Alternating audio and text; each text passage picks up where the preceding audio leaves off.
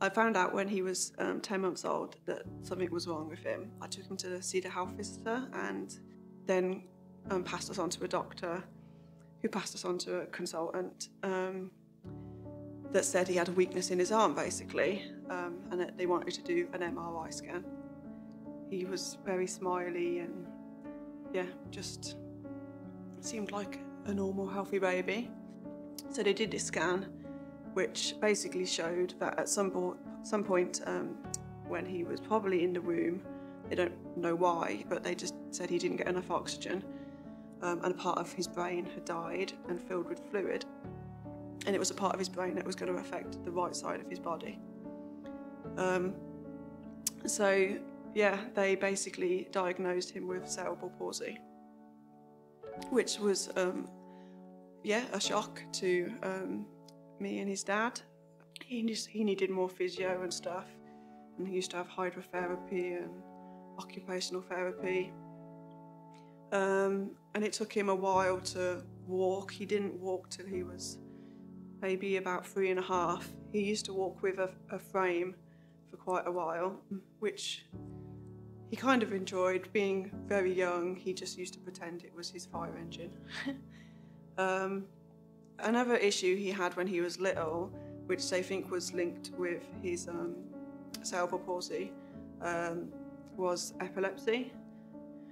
So yeah, he had 3 really bad fits, went between like 1 and 2 and a bit, which he had to be hospitalised for and had to be like blue lighted and have emergency medicine and stuff, so that was pretty scary.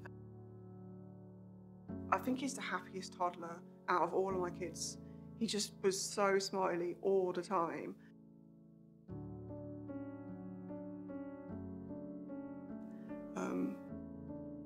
When he was 3, his dad died. So obviously that was a really tough time for all of us.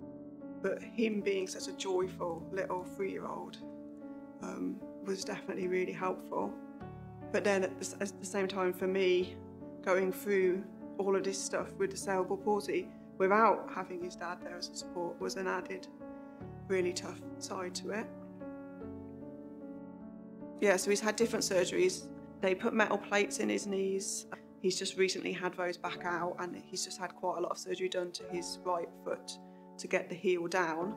But he's in a wheelchair, and since he had the surgery in October, he's hardly been able to walk.